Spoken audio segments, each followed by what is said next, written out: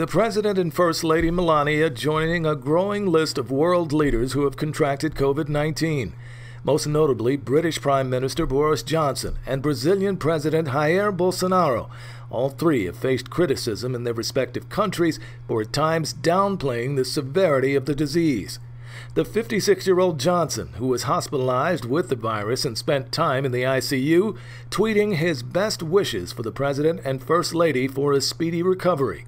European Council President Charles Michel also weighing in. Of course, we all wish him a speedy recovery, but of course I will not, personally I will not give a health advice. From the campaign trail, both former Vice President Biden and running mate Kamala Harris also tweeting their best wishes and prayers for a swift recovery. Mr. Biden adding prayers for the health and safety of the President and his family.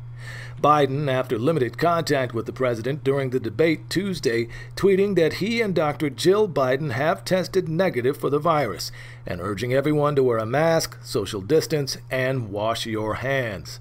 Harris tweeting she and her husband Doug were keeping the entire Trump family in their thoughts. Following suit, Israeli Prime Minister Benjamin Netanyahu and wife Sarah offering similar sentiments on behalf of millions of Israelis.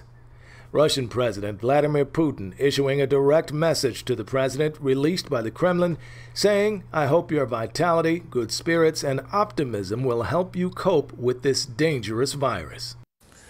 And the Prime Ministers of India and Pakistan among some of the first world leaders to wish the President and the First Lady well.